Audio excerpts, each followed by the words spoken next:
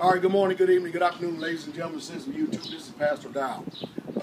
Sister Carol and I are in town for the day, and I can't tell you the last time I've actually been in a mall. This is Rivergate Mall in Madison, Tennessee.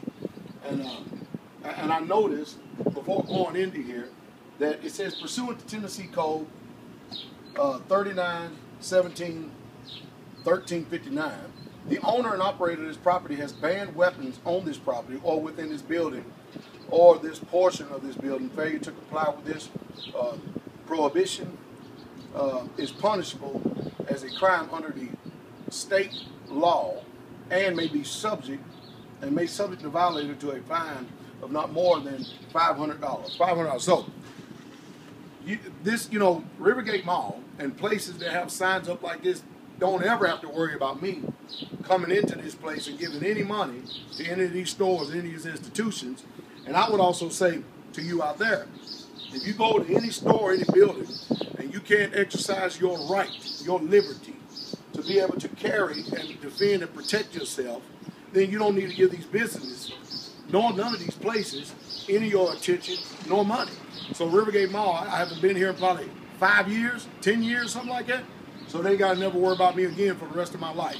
And that's the attitude I think you ought to take. Now, with that said, those of you who follow me, as I follow the Messiah, you may want to get on the online church, www.online-church.org tonight, because I'm going to talk about the character of Israel, the way we should be behaving. I'm going to use an example that was presented to me last night as well as this morning, and I'm going to show you how the enemy comes in and starts tearing up flocks and starts bringing division amongst people.